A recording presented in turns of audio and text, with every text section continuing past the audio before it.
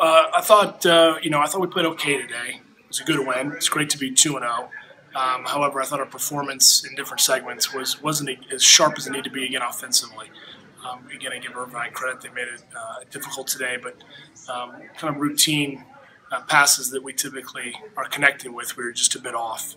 But again, I think we stayed composed and we were ready to make plays when needed. And certainly some of our key playmakers made those today for us. I thought Tanner today showed what you want out of any senior leader.